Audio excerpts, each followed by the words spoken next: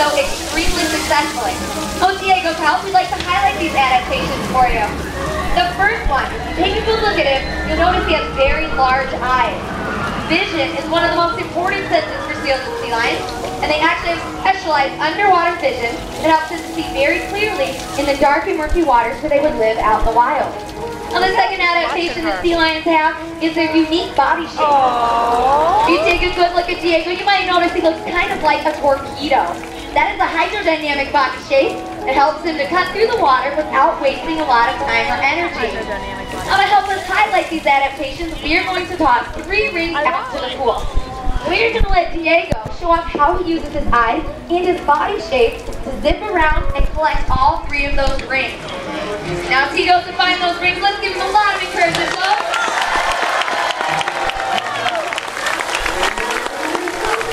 There we go, great job, buddy.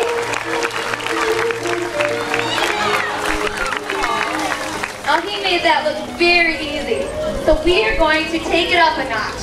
When we highlight how excellent their vision above the surface of the water is, we are going to toss 3 rings to Diego. Now this is a little bit more challenging, not as much for Diego, but for his trainer, because Bonnie has to get a nice, good throw. Great job, first ring.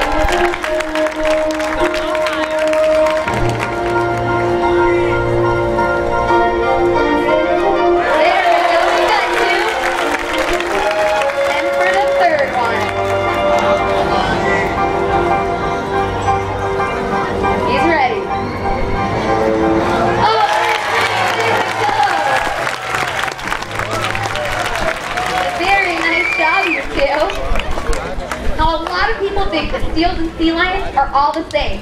However, they are 2 very different species. Now, there's 3 extremely easy ways to tell these animals apart. And with Diego's help, we'd like to highlight those differences for you. So when you go home today, you will not ever have a problem distinguishing between the 2 again. So the first main difference, you look at Diego's head. Do you see ear flaps? Yes. Yes, we see ear flaps. That's because sea lions have external pinnae. They function just like your and my own ears do. Now, if you were looking at a seal, you wouldn't see ear flaps. They have internal ears, so all you would see is a small pinhole or bump about 1 inch behind their eyes. Now, the second main difference between a seal and a sea lion is the size of their front flippers. Diego has very large and also very powerful front flippers. When sea lions are in the water, they actually use their front flippers to propel themselves. They can reach top speeds of 20 and even 25 miles an hour. Seals, on the other hand, they have rather small front flippers. Everybody in the audience, put up a hand, 1 hand. Now look at that hand. That is the size of a seal's front flipper. Now in the water, they're going to use their front flippers for steering, and they're going to use their back flippers to propel them. Now seals go a little bit slower in the water, they'll reach speeds of 10 and 15 miles an hour. The third main difference between a seal and a sea lion is how they move on land. Sea lions like Diego have a rotating hip bone. Now that hip bone allows them to rotate those hind flippers right up underneath their abdomen and walk and gallop on all 4 flippers like he's showing off. There you go, put your hands together for it.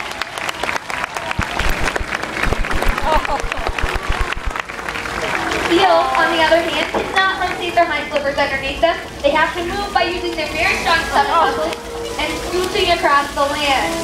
Diego has a very sweet impression of his cousin the seal. There you go, make it nice and loud for that big guy.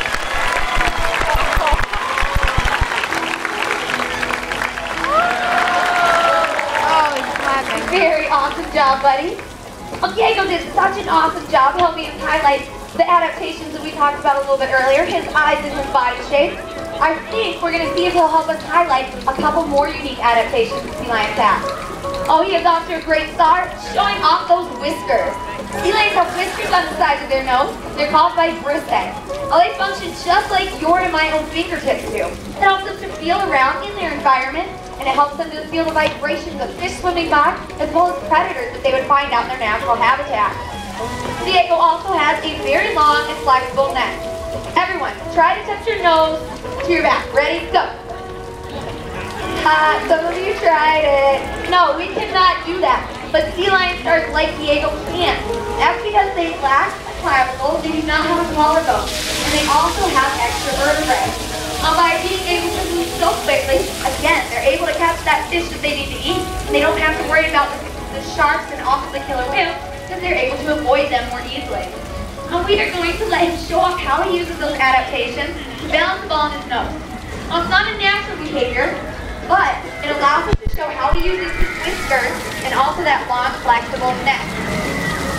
Now, in just a moment, we're going to get him set up and get that ball out there. Now, he can bounce it on the tip of his nose on land, but we're also practicing him picking it up from the water and bringing it back to us. Let's put our hands together. This is a new behavior for us.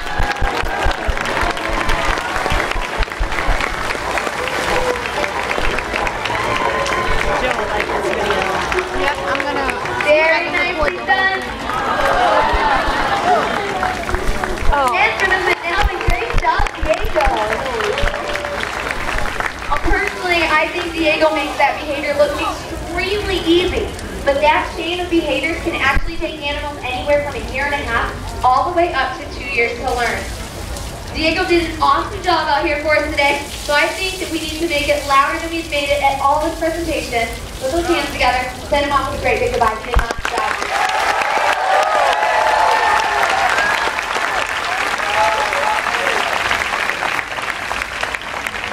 Bonnie is going to spend a few moments rewarding Diego for such a great job and getting our next Start Today show ready.